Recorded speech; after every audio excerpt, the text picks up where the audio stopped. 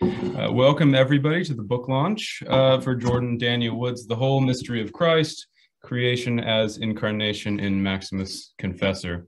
My name is Justin Coyle. I teach at Mount Angel Abbey Seminary, and I'm co-hosting the event with our good friend Dr. Taylor Ross, who has just finished defending his dissertation at Duke University and is off to teach at Fordham in the spring.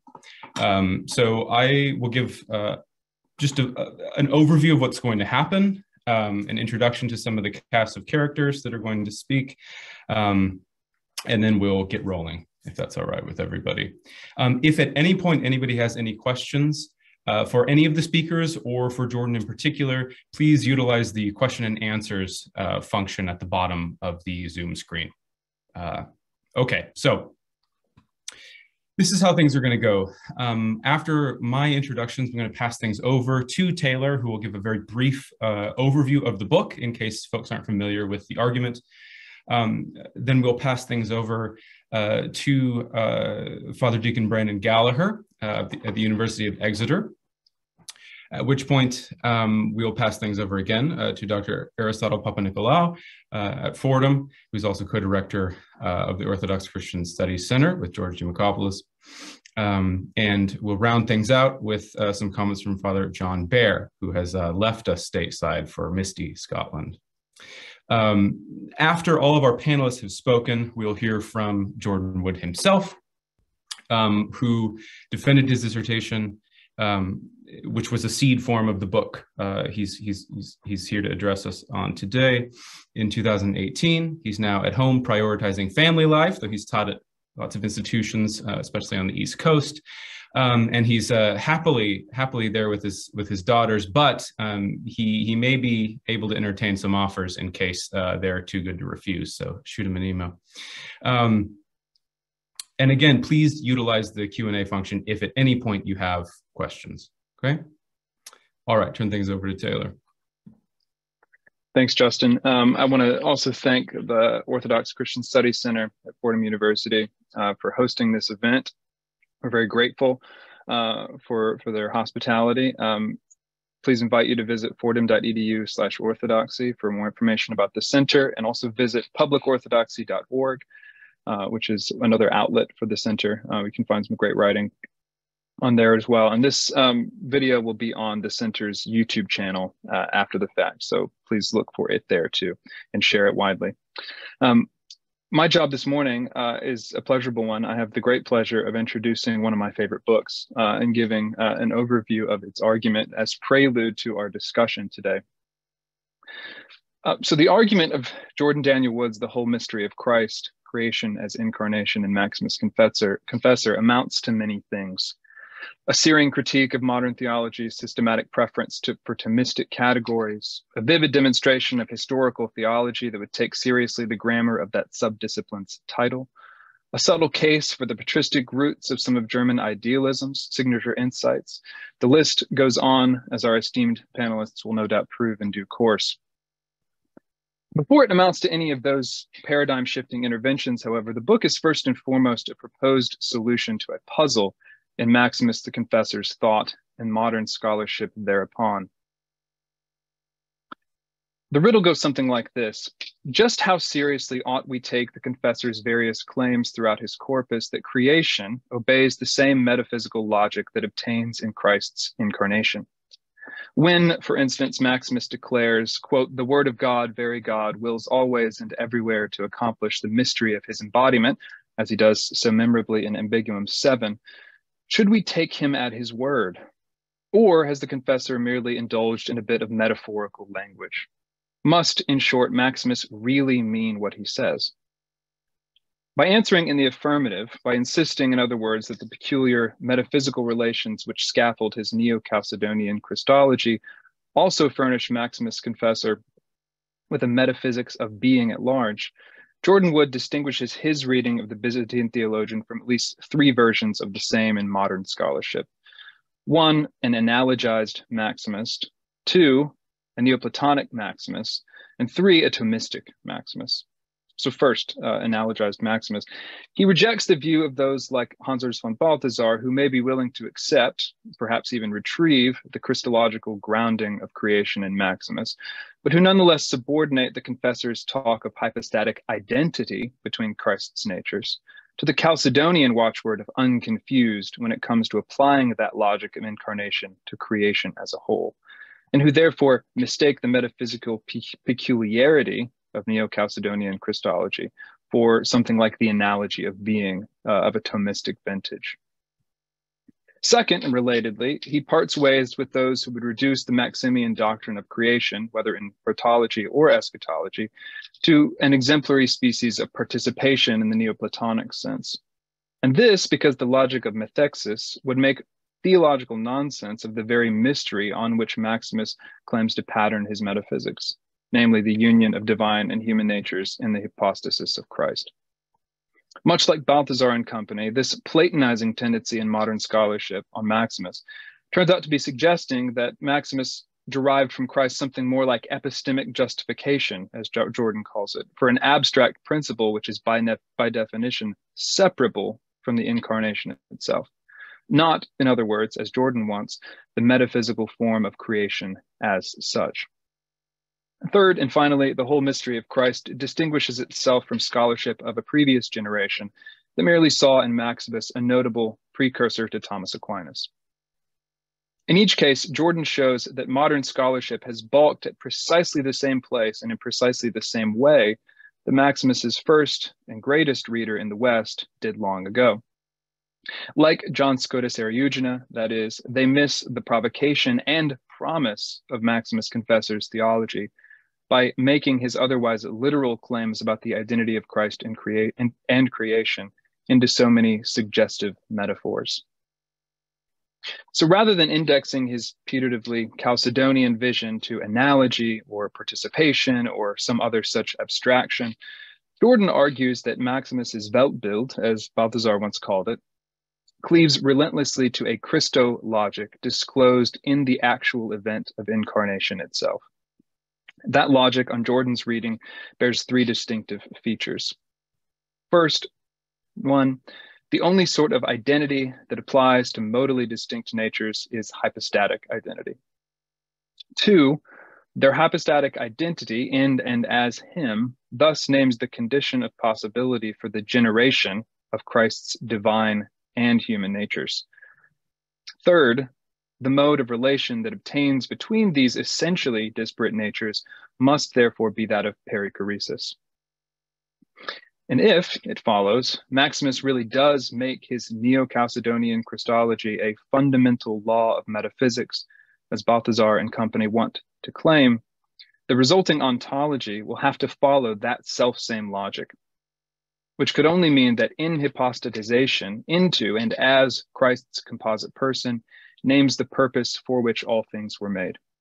Indeed, it would have to mean that creation isn't yet itself, isn't yet the object of God's creative intention until it subjects itself to the words incarnation. So runs the stirring thesis of Jordan's book. But the far more provocative claim, I think, is that only such a radical gloss on the God-world relation actually makes sense of the Maximian corpus itself. Which is to say, this monograph is less a creative reinterpretation of a perennial figure than it is a bid to read him correctly, perhaps for the very first time. And that its argument opens new vistas for systematic theology is not only testament to Jordan's own speculative prowess, therefore, but also, I think, a monument to the singular genius of Maximus himself. Suffice it to say, I think we're all very lucky, indeed, that the latter, the confessor, has found a worthy scholiast in Dr. Wood. Thus concludes my overview of the book, and I'm going to turn now to Father Brandon Gallaher for his comments. Thank you, Taylor. Thank you, Jordan. It's rare to find a book that sets out a new approach for contemporary theology, especially in a doctoral monograph, and one in which is a work of historical theology. But such, I believe, is Wood's whole mystery of Christ. Now, why do I make this unapologetically hyperbolic claim? Much Christian theology throughout its history, and here I think of modern Orthodox theology in particular, from Florovsky and Losky to Zazoulis, has taken the uncreated created distinction as a sort of ultimate grammatical theological rule, and often used it as a truncheon to beat others with. And so one here thinks, of course, of everything from the human being who is not God, so a distinction between that which is creaturely and that which is God or the uncreated, to, of course, Christology itself, which is a union of the uncreated and the created. But with as any rule that you're going to deal with, any distinction, it depends how you use it, whether you do so with creativity or as a brutal limit to maintain orthodoxy. What Wood reminds us is the uncreated created distinction, while certainly basic, cannot come to stand in some sense prior to God, as a sort of, to borrow a phrase from a friend, calculus of the infinite, which God must follow, or else. It cannot, if we are to take the fact that God is with us in Jesus Christ, the Incarnation, with absolute seriousness, and with it our deification, our gracious adoption as sons of God in the Son of God. The uncreated created distinction in Christ cannot be read as a sort of absolute dualism or polarity. If in Christ we have, following Maximus, a supernatural birth from on high, in grace, taking on divinity to the same degree that the Word of God willed to empty himself in the Incarnation of his own unmixed glory in being reckoned and truly becoming human. Or, as Wood notes, the tantum quantum principle prescribes that to the same degree that God becomes man in the historical incarnation, we become God in deification. But what is the motor of this simultaneous assumption and sublation of the uncreated created distinction and deification? And here he is out Hegeling Hegel. And indeed, here one is what he calls creation as incarnation. He traces this in Maximus's Christologic that was just mentioned by Taylor, and of how precisely the one logos is many logi and vice versa. Yet there are many ways of doing this in theological history. One thinks, of course, of Bulgakov and his sophiology of the divine and the creaturely Sophias. And as Bulgakov wrote, for humanity is called to become God-manhood, which is the primordial foundation of creation. Or for a more ancient text in the Gospel of Thomas, where it says, Jesus said, "It is I who am the light which is above them all. It is I who am the all. From me did the all come forth, and unto me did the all extend.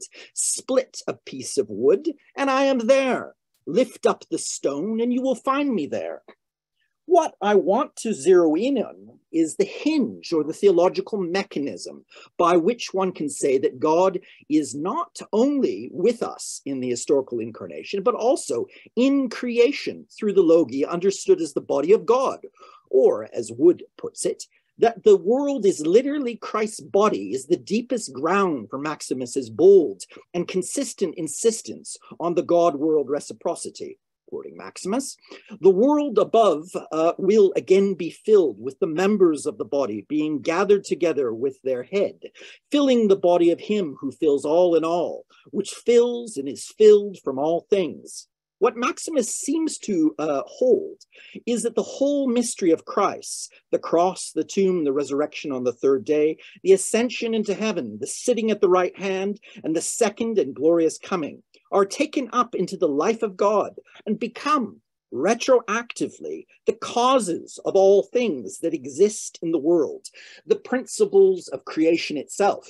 To quote Maximus, the mystery of the word's incarnation bears the power of all enigmas and types according to Scripture, as well as the science of all created things, sensible and intelligible, And whoever knows the mystery of the cross and tomb knows the logi of these created beings just mentioned.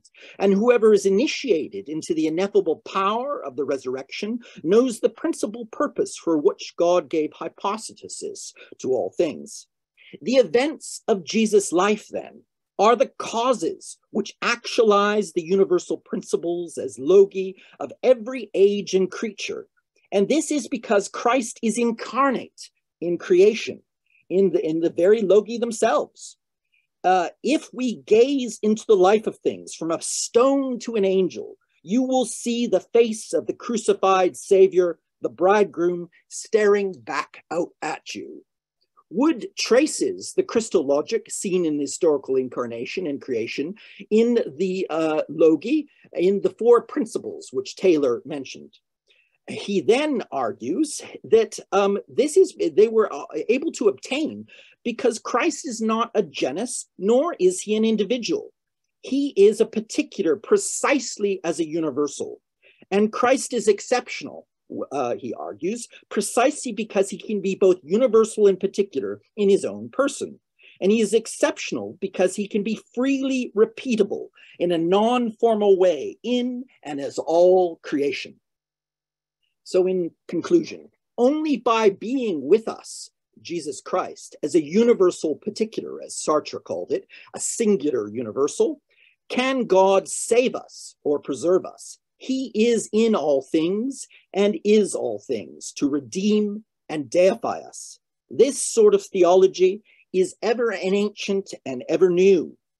In re-envisioning the uncreated created distinction, it speaks to a world alienated from God, calling it back, as Alexander Schmemann said, to the mysterious glory which penetrates our worship, the manifestation of God, but also of the world, such as God created it, of the divine roots of creation, destined to be filled with God, that God may be in it as all in all.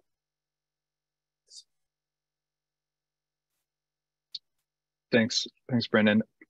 I'd like to now pass it over to Dr. Aristotle Papanikolaou. Thank you all. Thank you for organizing this as a center. And speaking on behalf of my colleague, Georgian Makopoulos, who's also the co-founding director, we're very honored and privileged to be doing this. And the fact that we have over 200 people registered has perhaps sparked another idea that maybe more people want these kinds of webinars and discussions on books, on theology, which is actually a really good sign. But it also is a testimony to your book, Jordan, of course. And, you know, I contacted you before your dissertation was done, I think, for the Modern Theology article that you wrote. And, you know, I have to kind of start there. I know maybe this has nothing to do with the book, but when I read your article and then I've read this again, this book, I just only because I started my work on him, and he's probably the most famous Orthodox theologian of the past century. Is that it just seems to me to vindicate Zeuxis's impulses, I would say. You definitely are more thorough, more nuanced, go well beyond him, right? But what I tried to argue anyway with him is that he saw something in that category that no one else quite unpacked. And it makes sense because I think, you know, there's this defining moment of, you know, who do, you know, as my, you know, good friend, Father John, the question that Father John Behr always kind of lists up for us, who do you say that I am? And that question, you know, being discerned over centuries was answered in such a way that somehow, if the simplicity of God is such that it doesn't allow for a communion with God, then that's just not what simplicity means or should mean, right? And, you know, there was a sense in which, you know, a growing sense in which essential language of essence, substance, isn't going to make sense of this. And somehow, you know, somewhat organically emerges this hypostasis, this word, this category. And, you know, I think that to some extent, I do want to lift that out because I think that, Zizoulis was criticized for not exactly reflecting what the Cappadocians say, for the systematic nature of theology, which again, Father John and I have had discussions for the past 22 years over many beers about that. And maybe we can discuss that. That's maybe one of the reasons why I'm bringing Zizoulis in too, is, what's going on with Maximus? Is it seems very systematic to me, right? And maybe we can discuss what that means in terms of coherence, or just thinking about the kinds of philosophical or even sort of theological logics, let's say, that's governing what he's doing. But I guess I just want to first lift that out in some sense, that what you're doing is obviously a much expanded and fleshed out version, I think, of what Zizoulis's impulses were. There are some differences. I mean, I think he focuses on a relational notion of hypostases where I don't necessarily see that in your work. But the other thing, though, that I find interesting, two other really quick points, because I think we should get to the discussion. We have a lot of people online, and I think they want to ask questions. I guess it just seems, though, that you do mimic what he and Losky do in terms of creating this sort of antinomy between hypostasis and nature. And it's not clear to me the good work that nature is doing in your, and maybe it's Maximus's fault, right? I mean, so maybe we need to correct Maximus. But it seems that, and I know, when I say this comment, you're probably thinking to yourself, oh, but wait, on page so-and-so, on page so-and-so, on page so-and-so, I say this and that, right? And yet, I still don't quite know, it's not clear to me the role it plays in deification. It seems like it does have to be overcome. It seems maybe that, Ludovicus's critique of Zizoulis is this kind of eschatological, Brandon, do you remember the title of that article? I mean, the eschatological determinism of some sorts, somehow almost a forced kind of personhood, sort of an imposed kind of grace on nature. So maybe we can talk about that a little bit, and just that can be a little bit clarified. There's, there's all kinds of quotes I can have here, but you have statements like hypostasis indifference to nature. I don't think you really mean indifference in the sense like I don't care what nature I have, but I think obviously it's a more technical philosophical term, philosophical resonance to it, which maybe we can unpack a little bit more. But I almost do feel like it borderlines a little bit on the hypostasis is such that basically any persons of the Trinity could have become incarnate. I know that's not your argument. But it just seems the relationship you have between the two is one that almost mimics what Losky and Zizoulis have, especially with this idea of the inevitability and the fall, which places such an emphasis on the finitude of creation itself. So maybe we can talk about that, the work it kind of does. It's hard to me to think that the only work it does is to distinguish us from God, which it sounds like that's what it's doing in your book. And then finally, just again, you're doing this patristic work, but yet you're somehow schooled in German idealism, and you're seeing some of the contemporary implications of this. Just this idea of like what's going on here. Is this systematic theology or isn't it? I'm here to kind of talk a little bit about the implications for systematic theology, but there are some who would argue that shouldn't apply to someone like Maximus, right? Don't use that. I think, Louis Ayers would be rolling his eyes now because, he wouldn't, he wouldn't want to use that language, so to speak. So, but I see this, I see a lot of systematic theology going on here. And it's just well beyond simply, interpretation of scriptures. So maybe we can, throw that into. So 3 things just to kind of throw in there as ways of sparking some interest and some discussion. And constructively, I think substantively, maybe my real question is I'd like to hear a little bit more on nature. So. Thanks, Telly. I'd like to now pass it over to Father John Behr for his response. Thanks, Taylor. And thanks, Jordan. Thanks for the invitation for doing this. This is, I think, the 3rd time I've read this book. Actually, I should say the work. I still don't have a copy of the book, but never mind. I think the first time I read it, I just finished my work on Origins on First Principles. Then the second time I read it is when you asked me to write a foreword, and I just finished my book on the Gospel of John. And then reading it again today, having just finished work on Gregory, it's been really fascinating interacting with your work whilst doing all of these different works. So it's kind of a dialogue that's been going on with all of that. What I really, really like about your work is that you take Maximus at his word. As simple as that. You take him on his own terms, you try and expand him on his own terms and take him seriously for what he says. And that you're grounding this in Christology, Christologic, like Taylor was talking about. That the one hypostasis of both divinity and humanity, of uncreated reality and created reality, the one Christ. The way that that hypostatic identity generates infinite, yet perichoretic natural differences, all the kind of things you've done. That moves so far beyond the usual picture of post-Chalcedonian, neo-Chalcedonian asymmetrical Christology, where you have a divine hypostasis, again, already a category mistake, and hypostasizing human nature into a divine person with all the quandaries that then rises. Is he truly human? All of those kind of things. No, you're very, very clear. He's both, and as hypostasis, he transcends both divinity and humanity, with the quotation you finish your conclusion with. And then you take that into the Christologic of creation, protology, eschatology, which is just such an illuminating discussion of all of that, much more so than anything else I've ever read on Maximus with regard to that, and again, interacting with Origen and Gregory and so on.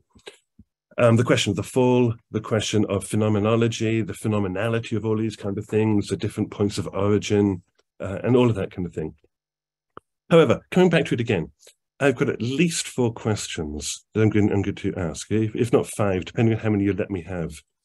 So firstly, does Maximus actually differentiate the terms that he uses for incarnation? You just use incarnation. As far as I'm aware, he uses ensarkosis, ensomatosis, becoming thick, and quite often translators of Maximus simply translate the word economia as incarnation. Yeah, there's a very big difference between those terms. You can't just render them all as incarnation, which presumes we know what incarnation means. Yeah, so ensarkosis and ensomatosis are the 2 key ones. One meaning embodiment, and one meaning enfleshment. Yeah, and we might just naively think that flesh is body, body is flesh, the 2 are incidental and whatever, but that's really not the case. Yeah, there's a difference in Greek between sarx and kria. Sarx is prepared meat, meat that's been cooked. Yeah, in Exodus 12, it's prepared meat. It's not just simply. So they're different nuances. And as I'm reading earlier fathers, especially Origen and Gregory for that matter, it's really interesting to watch how the different words are played out. So on one hand, does he actually differentiate as far as you've discerned with that? And secondly, you talk about how Maximus, rightly, you talk about how Maximus moves seamlessly between the word's incarnation in the world and in Mary, just one from the other, without, you say, without the slightest proviso, yeah? And that's most explicit in the passage where he talks about this world being a womb, and he immediately juxtaposes it to the womb of Mary, the womb of Elizabeth, and the whole thing, just one to the other. So the question then is, does Maximus qualify the incarnation of Jesus in Mary by any differentiating word? Because you do repeatedly. You repeatedly talk about the historic incarnation, which seems to make it different from any other incarnation. Yeah, so does Maximus himself do that? How would he do that? Does he do that? Or is it so seamlessly that maybe we even need to take a further step back from how we're using the word incarnation and just thinking in much, much more dramatic ways? The third question. Again, actually, all these questions are variations on the same theme. So you could probably answer with just one word, but that's fine. The third question is one that's been bothering me ever more recently, and that would be, are the names Jesus and Christ simply interchangeable or fully interchangeable? Now, of course, there's only one subject. There's only one hypothesis. We all know that. Communicatio idiomatum, how you speak in one respect, you speak about it in another respect, and so on. But strikingly, you very rarely talk about Jesus in this book. Very rarely. That reflects Maximus. I think one of the few places I found was on page 90. You're talking about this mystery is for Maximus, quoting him, the ineffable and incomprehensible union, according to hypothesis of divinity and humanity, that brings created and uncreated natures into perfect identity. And then your gloss on that. In this very identity, the one wrought in history from the conception in Mary's womb to cross, to resurrection, to ascension, every being, and not just the man Jesus, receives its beginning and end. So what's going on in that language? Yeah, wait, not just the man Jesus. Where does the man Jesus fit into all of this? And I can't help wondering, again, of course there's only one subject, and of course communicatio idiomatum, but in fact there's something more going on in the language. So you talk, you emphasize how Maximus is very Pauline in what he's doing with the body of Christ. Yeah, so we could talk about the church is the body of Christ. We all become the body of Christ, individually, collectively, and so on. In a way, you would never say, substitute the word Jesus. Do we become the body of Jesus? How does that then play into the understanding of incarnation in the different modalities that you'd want to speak about? We become the body of Christ. Christ is incarnate in all, the great mystery of Christ.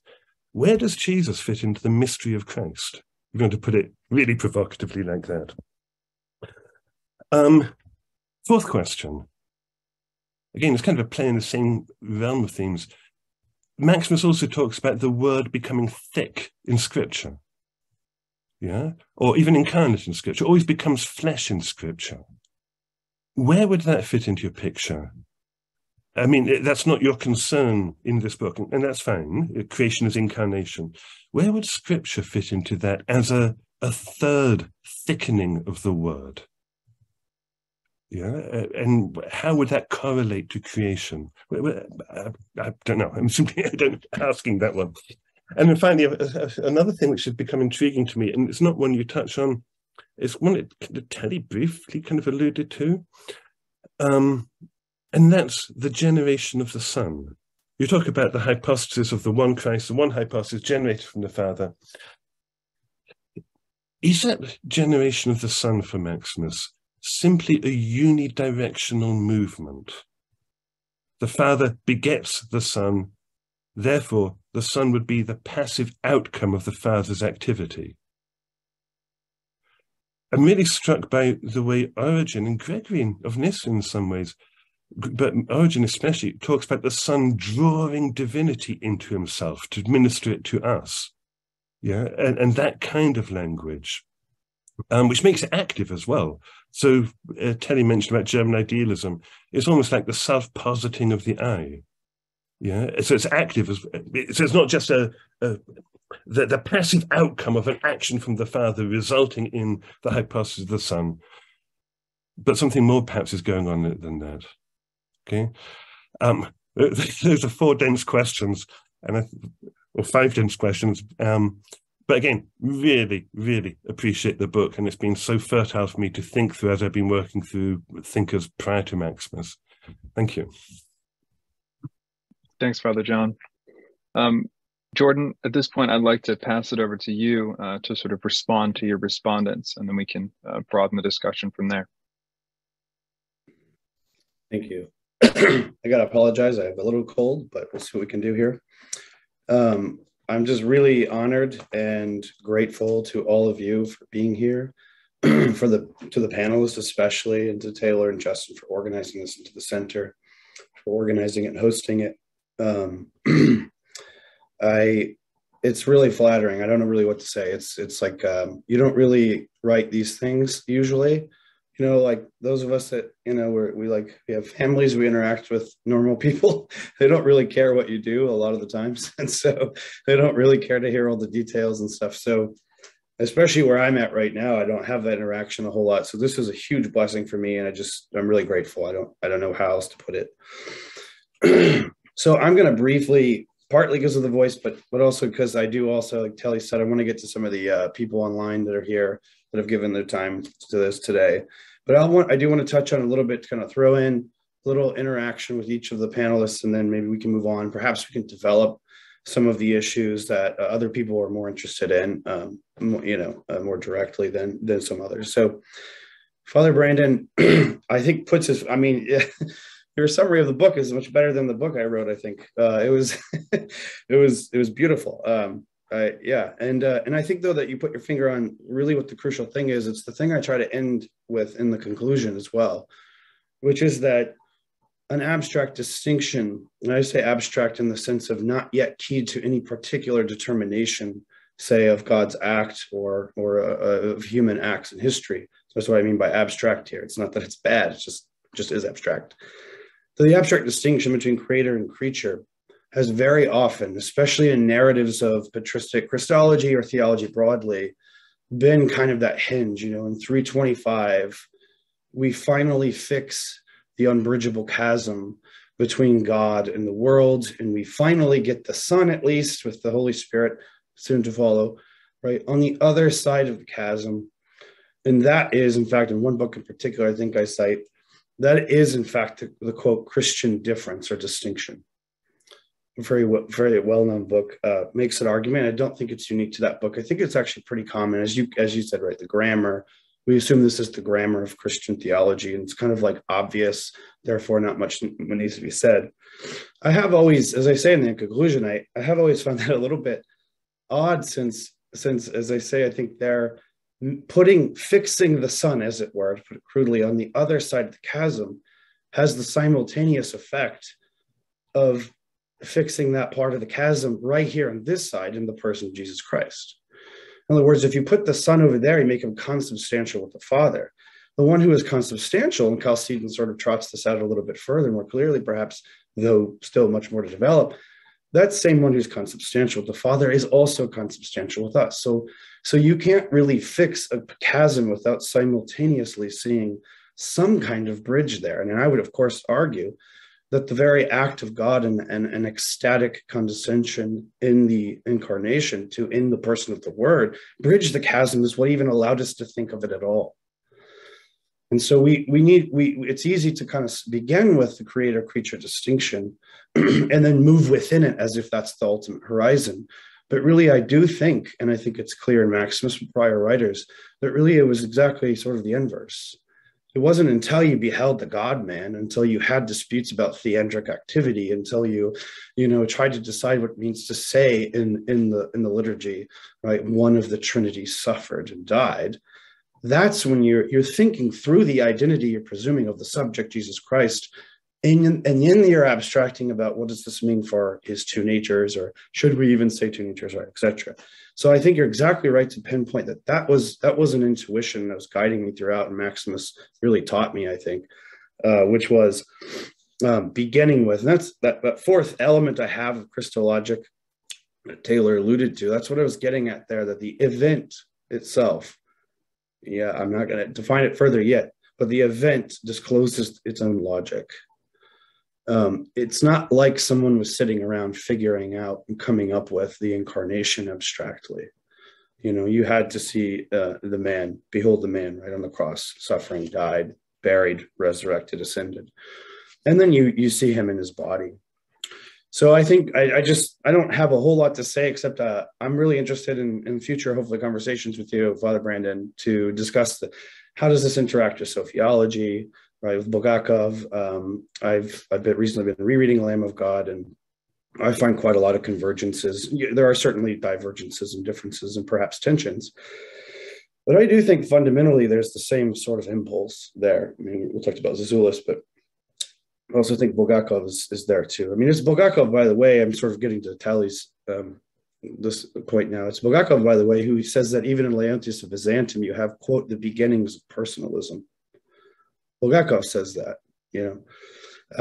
no one's claiming you got a full-blown personalist philosophy, right, in the 6th and 7th century. I don't even really think Zazoulis is in his better moments, but that would be something for someone else to talk about.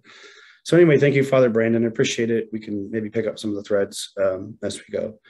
On to Telly's three great points and questions. I also try to focus more on the second one, since that's what he sort of emphasized. I just wanted to briefly note then, related to what I just said, that yeah, well, I remember when you emailed me, Telly, early on, I was like, wow, what's going on here? And you're like, I think you said something about how you sent the article to Zulus. I was like, oh my goodness, I'm embarrassed, right? What's going to happen? But I have to say this just because it might be interesting to some people. I had not really ever read even a full book by Zulus when I started my dissertation on Maximus. So it really wasn't like I was going to Maximus with it. The same is true with Hegel, by the way, but you know, not everybody believes me. But I hadn't really read these guys. I had really only read Origen extensively, Gregory of Nyssa. I read some Berdyaev and so on. But and so it was striking. When I went back through being as communion, I don't know. Some of the moves there, I think he flags Maximus all the time, as you well know. And so I'm just agreeing with you on that first point, that I do think that the intuitions there are Maximian. Now, perhaps you'd have to tell us why he felt the need to place it so strongly in the 4th century, like the key developments. And I think others' works, like Zachhuber's recently historically, but then people that have commented on Zulus rightly see, well, sure, you don't have to find the fundamental developments in the 4th century necessarily the way Zulus sometimes claimed, but that they occurred at all, I don't think is really in dispute, or really can be disputed, perhaps I should say. And I do think they find their decisive, or at least most clear glitterings, right, in the 6th and 7th century developments, post-Chalcedon, Neo-Chalcedonian Christology. So I agree with you there. Let's focus on the second one, though, the antinomy of nature and hypostasis. And this actually will relate to some of the things Father John brought up. So I'll kind of shoehorn some of this in. One of the great risks I took, I think, in the first chapter is to write what almost probably feels like a scholastic, highly schematized, very rigidly abstract, or sort of arid presentation of what I called the Christologic. And I really do mean logic there in the intuitive sense of the intelligible structure and relations within that structure of intelligibility of the Christ event, of the Incarnation. Now, I do think there's clearly merit to do that with Maximus. I mean, as I often say, works by the 7th and 8th century, a lot of his works were circulating with commentaries on Porphyry's Isagoge, some of which some people have speculated were written by Maximus himself, almost as if to say, you're not going to understand some of the stuff this guy says unless you understand not only Aristotelian logic and the organon, but also the developments in Neoplatonic logic. And so you need to look at this tree, right, and so forth, and see the relations. And I think that wasn't haphazard. But the risk there that I took, and I do think has been even by some rather eminent readers of the work misread, is that just because you have to begin somewhere, that the way it appears to you, that starting point, the way it appears to you must continue to persist as it initially appeared to you. It's super abstract, but what I mean is this. I do think it's crucial to distinguish between nature and hypostasis as distinct logics, as I say there and there, and then to fully think out the implications of what that distinction means. But that can't replace another second moment, which was how would you relate them anew? That is kind of what I tried to subtly do, especially in chapter 3 and 4. Because when really what I think we're asking when we ask, how does nature and hypostasis relate? You're asking about reality, like in existence, or what I think Maximus would say, that which you can only know by experience, direct, immediate experience. Because nature and hypostasis don't actually exist together, or don't exist together abstractly. That's the point of distinguishing them as logics. They only ever exist as life, as actuality, as determinate. It's not, so I don't, as I like to say now, because I think it's been misread, I don't think, for example, that there is a principle, an abstract principle of hypostasis, which can neatly sort of resolve all of our conundrums and all the dualities that plague, philosophical and theological thinking from the dawn of time. I don't think there is such a thing as an abstract hypostasis. But I do think there's some use in the moment of abstracting what a hypostasis is as distinct from nature. So I think, in other words, that seeing the moments come and go is one thing, seeing actually the way the discussion unfolded in history and in tradition itself. But the other thing it's seeing the moments which make up the relations, the intelligible apprehension of the truth itself. And that just because, and they don't have to arise in a certain order either. I'm not committed to that. I don't think there's one absolute starting point to thinking through and contemplating the mystery of Christ. It's just that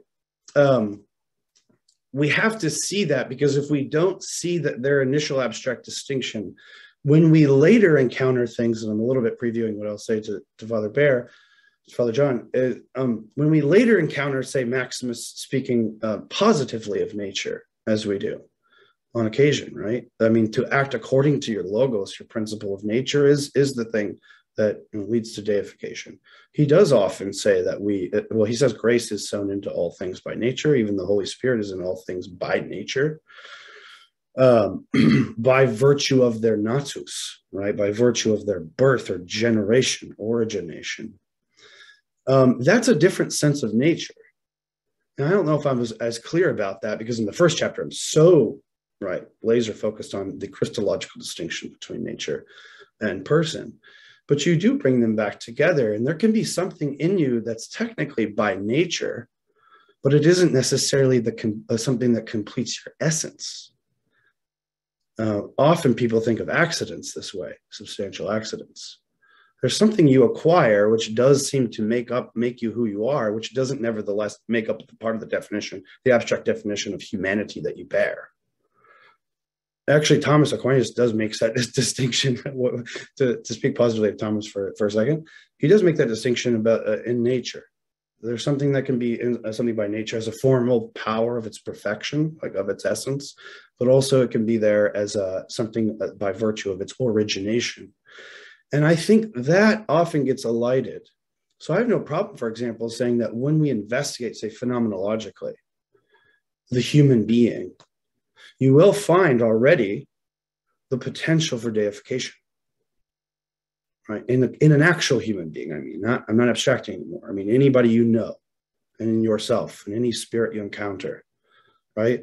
But that's because the word of God is already in them as the very principle of their nature. So even the principle of nature is personal,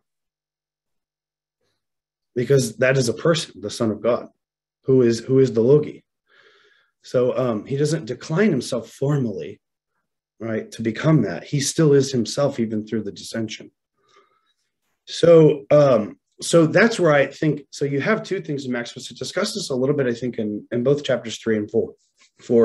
You will have moments where he'll say, for example, the ascetic struggle to acquire virtue is, quote, right, against nature. But you also have the sense that, well, also if you live according to your logos on the way to deification, that's in accordance with nature, right? And I think unless he's just being totally, contradictory, we have to distinguish the resonance or the sort of, the senses of nature there. When you work against nature in order to become deified, it's not because you're a person and person has to suppress nature in order to be itself. That would mean there's a tension and there would be no indifference, like I want to insist upon. Instead, what it means is, insofar as you reduce your person to what you apprehend in your nature, then now nature has become an occasion for you to suppress your own self or the selves of others. So it's about the judgment made about nature and its relation to person, not something in themselves which is intention. But if I can just interject, I know you're with Father John, but I mean, you touch on the virtue thing in chapter 3, and I think that's the part that is a key to understanding what the role of nature in Maximus, because the virtue and its virtue has something to do with realignment of the soul, parts of the soul, but that's common to everyone, right? Even though it's instantiated, embodied in very particular ways, right, in very unique, irreducibly unique ways, but that's common to everybody. And so there's absolutely no question that deification is described for him in terms of virtue. Because it's actually described in terms of love. And at the end, that when in union with God, the rational cognitive capacity. It's not that it stops, just that it's so saturated that it can't, it's not a thing, right? God's not a thing. So all that remains is eros. Right. So that means that ultimately there's a kind of realignment of the soul as a way of making sense of what exactly deification is. Yeah. Because it's love. Right? Yes. Yes. So there's something I think more has to be said about nature. I think there's something else. There's something much more positive about what nature is capable of. And man, you do mention that you kind of point to it, but I think that part can be much more expanded. And then there's a Bulgakovian point, and we have time. I'll make it, but I don't want you need to respond to Father John, and we can go on. So yeah, no, thank you. Yeah, no, just one quick point to that. Like I think that the thing about love is that it can't be. It has to be determinate. Its object, right? No one loves anything abstractly. And so what's tough is when you try to combine that with the sort of apophatic move of like God's transcendence, which seems to make him the most indeterminate object, right? Precisely because the horizon always is ever receding, which is what elicits your desire. But of course, there is no rest for the desire of their erotic desire, except exactly in a particular, the most determinate, non-formal object, but yet positive. Otherwise it's just an empty vacuum. And so one way I would put it, I did not put it in the book, and I think you're right, this could really help a little, is that I view nature understood formally as something like an initial salvo or a caress, if you put it that way, of the infinite Trinity, like a deposit in us, which is already formally orienting us towards the only actual infinite determinate object of love, which is the Trinity. And yet the way it initially appears phenomenologically to us, that we can abstract about it, etc., the way it initially appears to us is nothing but a promise for that perfection, right? Which will not look formal. And that's the kind of ambiguity of nature considered as such. But anyway, I think you're right. Yeah, and it's important to know as well, here's something you're saying, when Maximus, as you well know, in Megium 7, turns to virtue as another way to understand the Logi doctrine.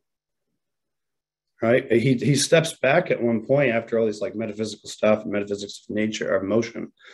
And he says, well, here's another way to think of this.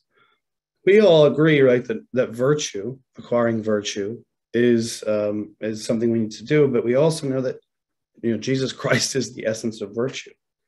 So when you become virtuous, it's not just that you're acquiring something that's already there, self-subsistent. It's that the thing you're acquiring is descending into you and taking on your subsistence. And that's that thing, of course, isn't a thing. It's a person, it's Christ. So anyway, there's a lot there. I think you're right to point to it as a fertile direction. All right, finally to Father John's questions. I'll try to glide over these as best I can because you asked the hard questions here. To the first, I'll just say, does Maximus differentiate the terms of incarnation, like embodiment and fleshment? I'd have to look at that. I mean, he certainly uses the different terms that you used. I need to do more study to see whether or not I see a consistent pattern systematically and consistently carried out through his works that would give them sort of like distinct connotations or even denotations. One thing that does come to mind, though, is a distinction he makes between kenosis and condescension.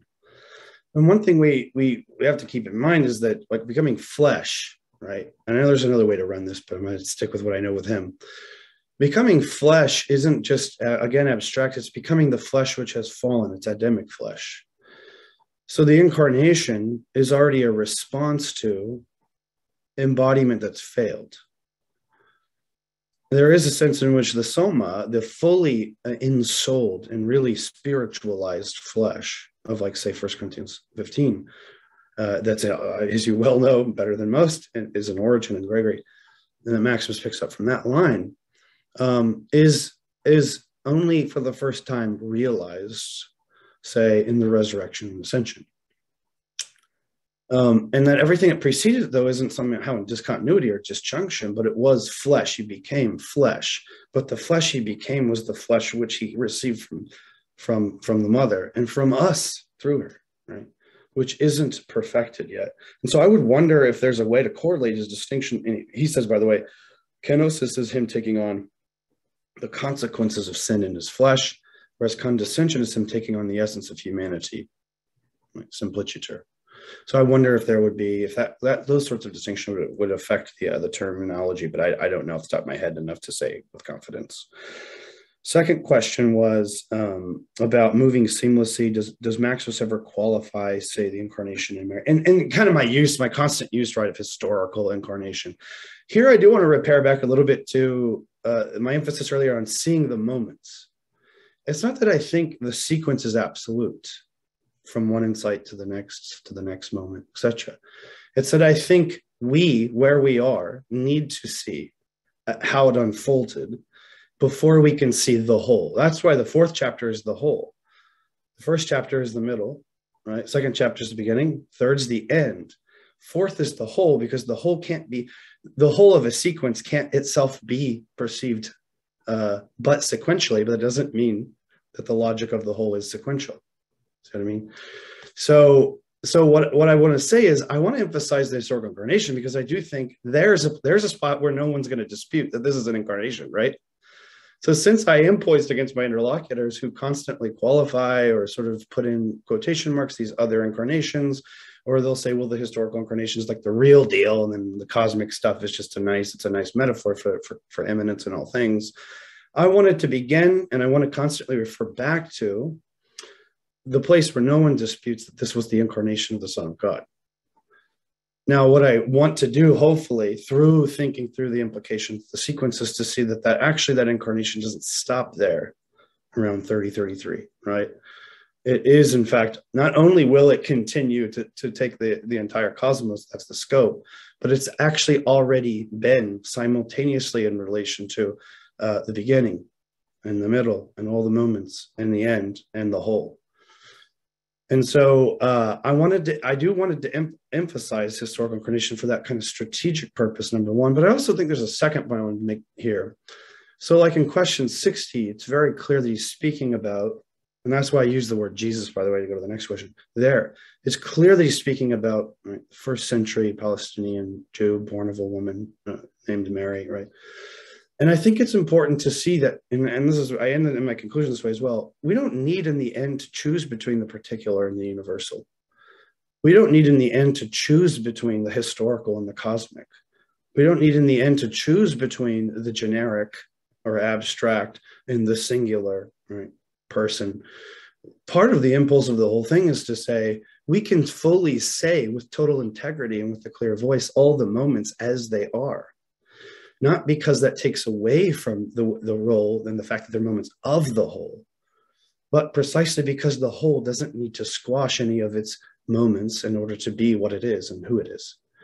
So I don't mind saying historical incarnation, because I don't think that negates any, it's not in opposition ultimately, say, to a cosmic incarnation or to incarnation in Mary, or to incarnation in the principles of all things in this world, which is like a womb,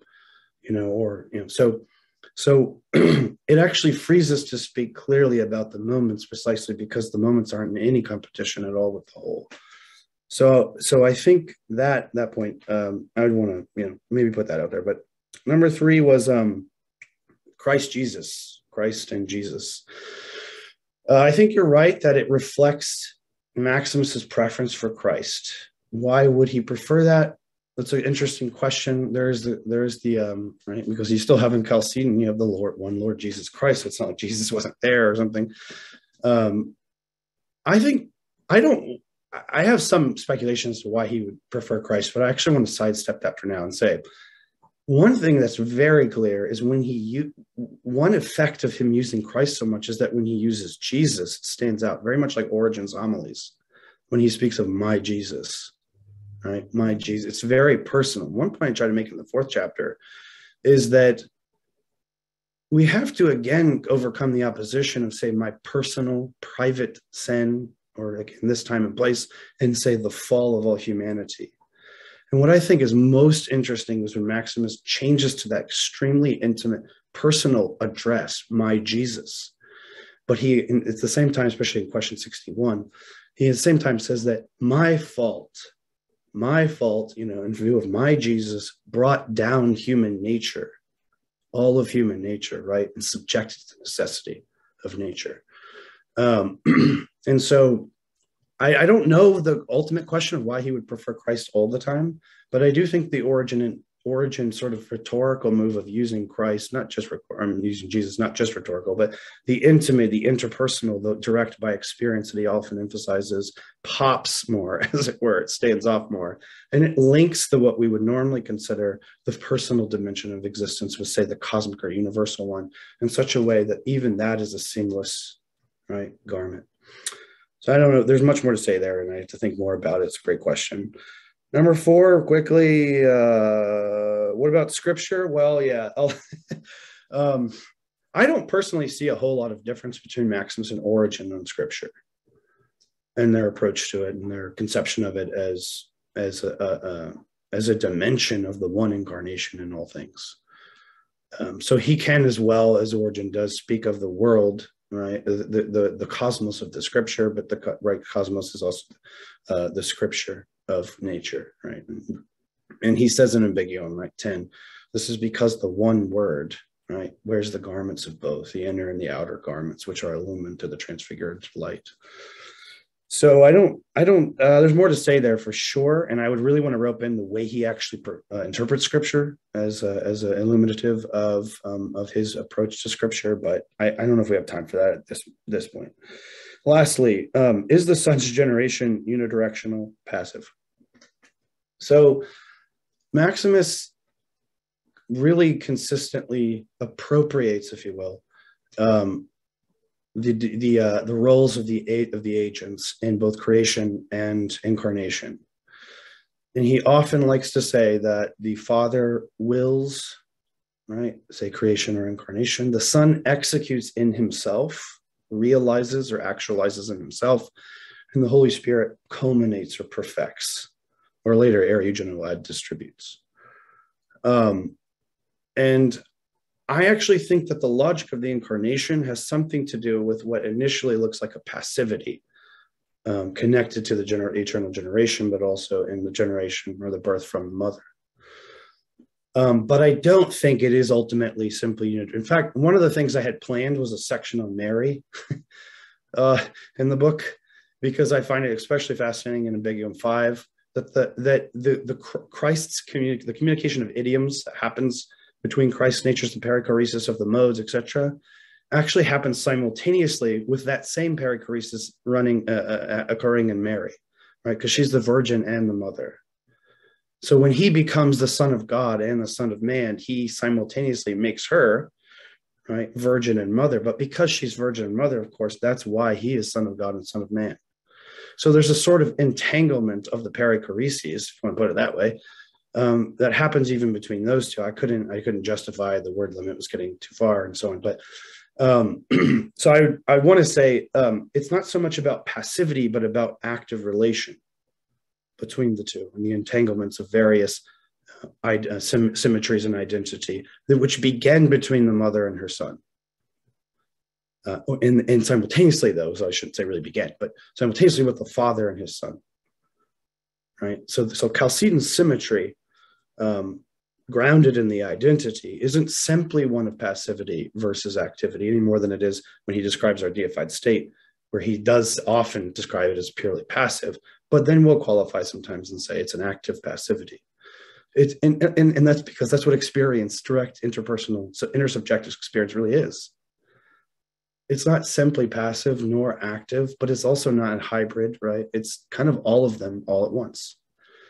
And to maybe back to Tilly's point, that really is eros, that really is love. So much more to say there. Great questions. Certainly haven't adequately answered them, but my appreciation to all of you, and I will stop. Thanks, Jordan. Father John, Father Brandon, would you like to come back to Jordan or respond to his responses at all before we jump into Q&A?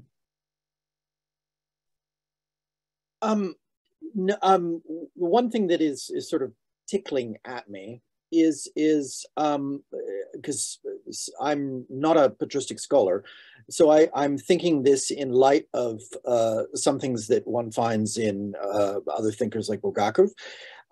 So in Bulgakov, the ascension plays a sort of hinge role, that in the ascension, the cross, the tomb, the whole life of Jesus, to speak to what Father John was saying, enters up into the life of God, and then retroactively, and then one thinks obviously of the famous thing with Pannenberg.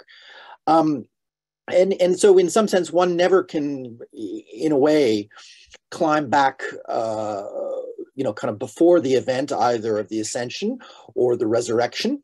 But then one wonders, and this is maybe some of what Father John is pushing to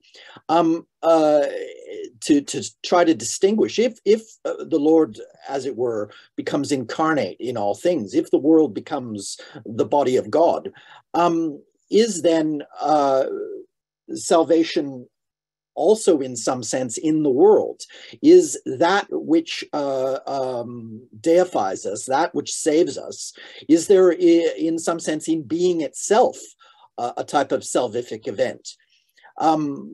Here is to return to Father John's first question, looking for something, that would qualify or make a distinction between what you call the historical incarnation, and because I suppose, how do you think the fact that the cross may be in being, or that being itself is crucified?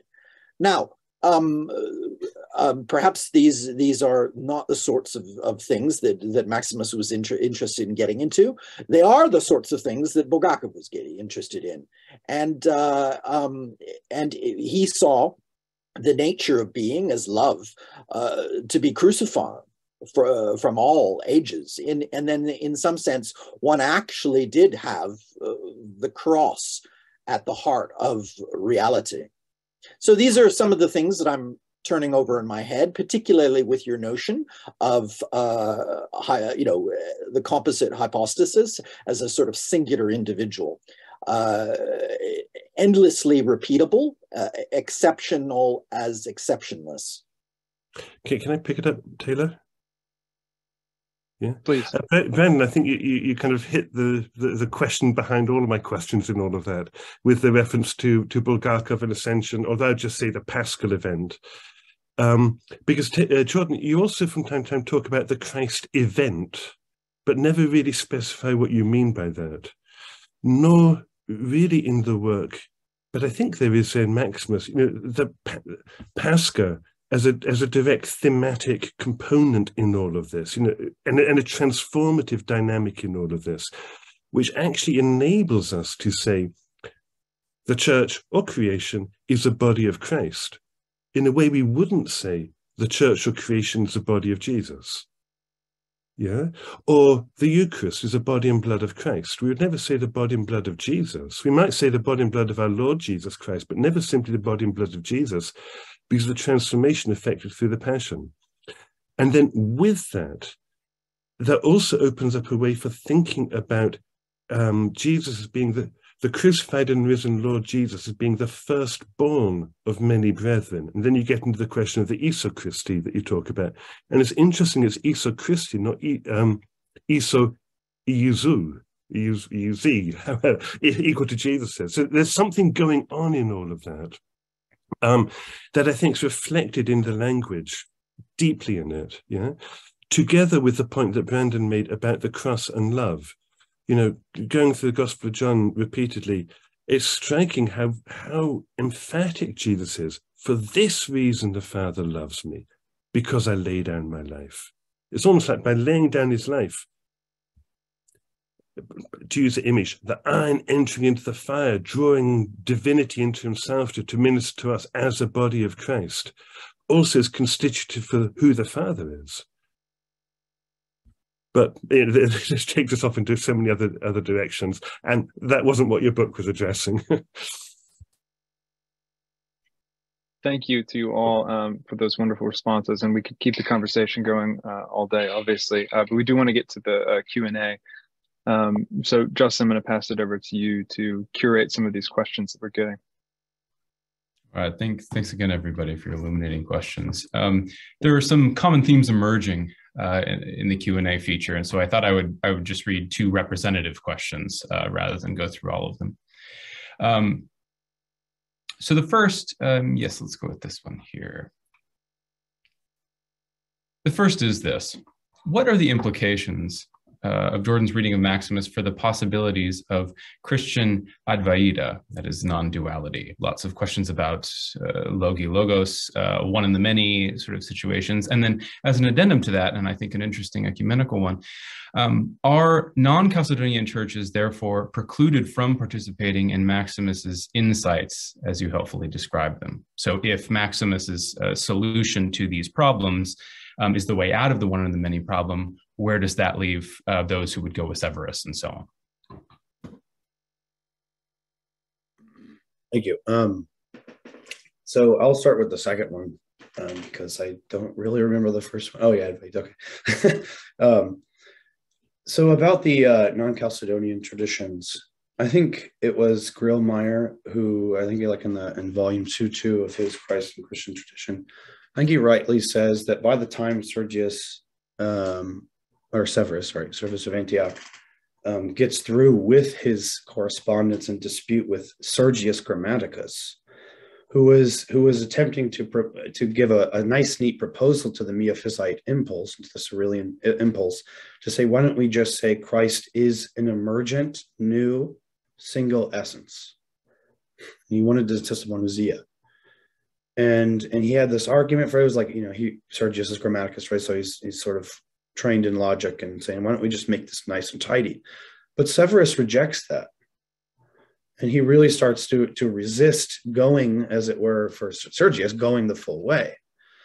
And so Grillmeyer says, by the end of Severus's rebuff of Sergius, it's hard to see, quote, it's hard to see how much difference there really is between the Neo-Chalcedonian composite hypostasis and Severus's resistance to a new essence, right? But still one nature of some sort. So that's a sort of platform or a background to give two quick responses to that question. One would be, insofar as I think that Maximus's insights haven't even been fully appreciated by the Western or the Orthodox tradition and in their entirety, it wouldn't be, prima facie, there would be no obstacle to seeing and appreciating Maximus's insights more, a kind of rapprochement between him and, say, someone like Severus post-Sergius. So exactly because we think in the Chalcedonian traditions that we know what Chalcedon means and therefore set limits. That's exactly a presumption that I would equally want to challenge just as much as I would want to say, Maximus makes some important criticisms of Severus and Miaphysitism. So he's doing both. And that's always the thing with the Neo-Chalcedonians. They're fighting on all dual fronts. And so the more we think through the implications of Chalcedon, it might be precisely because Neo-Chalcedonianism is a development of Chalcedon, they may have developed, and they intentionally tried to develop to a point where a rapprochement could be. So I actually think maybe it's precisely by taking Maximus's insights more seriously than even those that claim him in their own tradition have, that we could find a rapprochement creatively and speculatively with non-Chalcedonian traditions. Because otherwise, because Neo-Chalcedonians like Maximus, if they didn't even sense the weight of the objections that non-Chalcedonians made, they wouldn't have thought to develop anything, right? So they did think something needed more to be said. And so the other thing, I'll just leave it there on that question. The other question about non-dualism, non-duality, Advaita, I'm clearly not qualified to speak about Advaita, though I do think there could be a lot of potential rapprochements because, of course, what I'm after here with Maximus is a kind of identity that goes beyond what I call in the book the logic of essence or nature. But the identity isn't without content; it's personal, right? And so, thinking through the implications of person.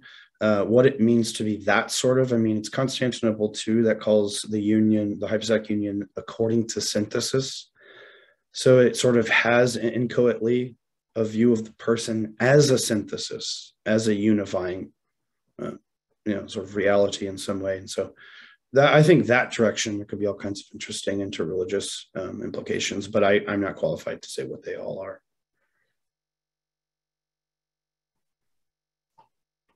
Okay, great. Another group of questions, and maybe we can close here as I'm mindful of everyone's time here, especially across the vast expanse of time differences that are represented here. There's a group of questions about what comes next for you, Jordan, particularly in light of your work to translate Maximus's letters, right? And to combine two questions, how is that going? And again, as an addendum to that, has anything you have found there changed your mind about what you've published in the book, since you wrote it a while ago now? So what comes next with regard to the translation, and how has the act of translating Maximus's letters interacted with the claims you have already made? In terms of what comes next, yeah, the letters are still ongoing. They're slow. They are going at the pace of a stay-at-home dad of 4. So there you go. But has my mind changed? No, in some ways, and perhaps this will be taken as a sign of my imposition or something, but especially translating the Christological letters from, letters 12 through 19, and I would highlight particularly 15. In some ways, I think it's kind of confirmed to what I thought. I had already read those epistles for the book, but kind of when you translate, you have to think in a different way, as Father John often says and is right about. So I think perhaps there's more. Like, for example, I'm thinking of Epistle 9. There could be more said about nature, like to Telly's question. That Maximus, in a very short epistle, he talks about nature, and Jesus Christ came to liberate us from time and nature, he says.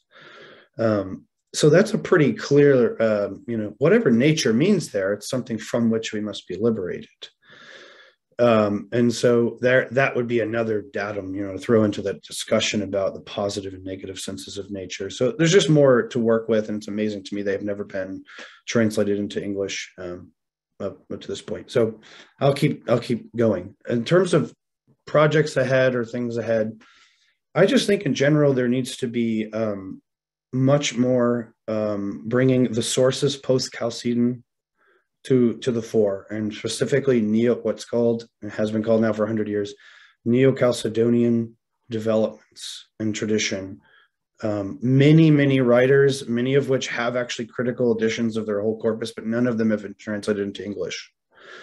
So I think projects that would lie on the horizon are ones where I'm not out here just trying to make random claims. I'm trying to say that, what does Leontius of Jerusalem, for example, mean when he says that God became in the Incarnation the most composite reality in all of creation? So that's so there's so many texts, and there's what about the Theopaschite controversy? What about Anastasius of Sinai's sermons on the image, right? All of these things are there, and they're very rarely brought to the fore. Grillmeyer didn't quite get to them before he passed away, and there's been some work, but not a whole lot. So, so I would want to be both a part of teams and also maybe some of my own work, try to bring some of this out, because I think part of what's bogging down some of the discussions and what's sort of fueling some of the knee-jerk or visceral objections to some of this is just unfamiliarity with this stuff. I mean, we end our courses at 451, or we jump to 553, or we jump to the iconoclastic controversy, and there's not much discussion around all those centuries 5 through 7 especially. So I don't know, those are some things I'm up to. But as I said, the pace of not even a snail, because snails still have energy and kids destroy your life, but they're wonderful. All right. On that note, Jordan needs to get back to getting his life destroyed. So I'll just wrap things up here. If you enjoyed this, nosebleed high stratospheric theological discussion, check out what else the center has to offer. More practical things like commentary on ecclesial happenings or sober analysis of religion's place in Russia's invasion of Ukraine. The next event is on December 12th, is entitled Christian Nationalism in the International Perspective, Lessons and Legacies. Again, a webinar like this one of a very different nature, no doubt. We'll just close by saying, thanks again to our illustrious panelists who have given so generously of their time, Father Deacon Brandon Telly and Father John, to Jordan for his work of love and hymn of praise to St. Maximus, and to everybody out there for joining us, and again, to the Center for its hospitality. Thank you all. Thank you.